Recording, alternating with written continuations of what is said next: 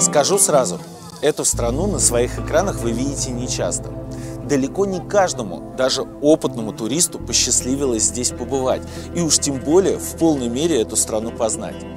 Но вместе с тем, это один из самых интересных регионов на Земле. С точки зрения наследия и культуры, природы и разнообразия климата, системы ценностей и уклада жизни людей. Доброе утро, Исламабад! Сегодня мы попробуем разобраться, что же такое Пакистан. Исламская республика Пакистан в переводе с урду, официального языка страны, значит «земля чистых». Земля эта, как оказалось, очень разнообразная. С одной стороны горы, с другой равнина. Когда в одном краю страны плюс 30, в другом уже ниже нуля. Настолько же не похожи друг на друга и главные пакистанские города. Вот, скажем, омываемый волнами Аравийского моря мегаполис Карачи, а это расположившийся у подножия хребта Спингар приграничный Пешавар. Но начал я, как вы поняли, со столицы страны – Исламабада. Самая большая мечеть Южной Азии и одна из самых больших в мире – мечеть Фейсала.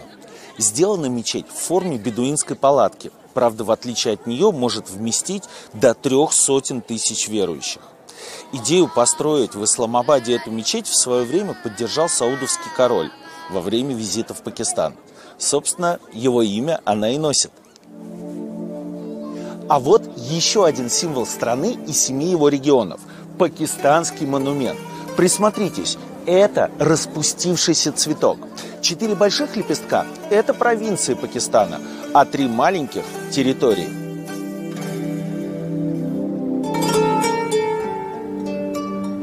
Захир, приветствую вас. Захир, не могу не сделать вам комплимент. Вы очень элегантно выглядите. Это национальный костюм?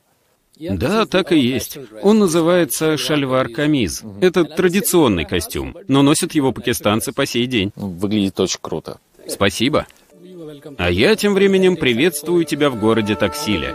Это уникальный древний город, один из объектов наследия ЮНЕСКО в Пакистане. Сколько лет Таксиле? Таксила была основана в VI веке до нашей эры и просуществовала до V века нашей эры. Город был разрушен, когда сюда пришли кочевники из Центральной Азии. Вообще, Таксила входит в десятку крупнейших музеев под открытым небом. Раскопки идут до сих пор.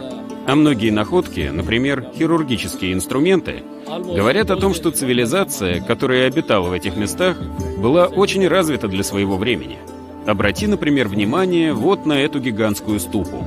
Ну, это невозможно не увидеть. Это вообще потрясающе. Красивое сооружение, которое в прежние времена было, конечно, куда краше. Вообще много разных реликвий было найдено и здесь, и в меньших ступах поблизости. Сейчас эти находки собраны в нашем музее.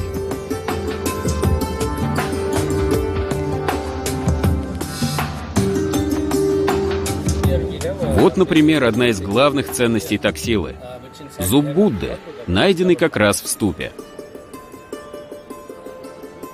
А здесь ты можешь увидеть разные пуговицы, подвески. Вот какие украшения носили женщины тогда.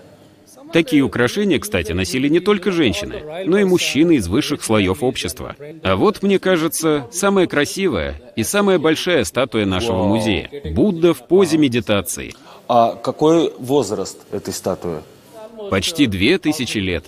2000 лет? Ну, оно как здорово сохранилось вообще. Классно делали.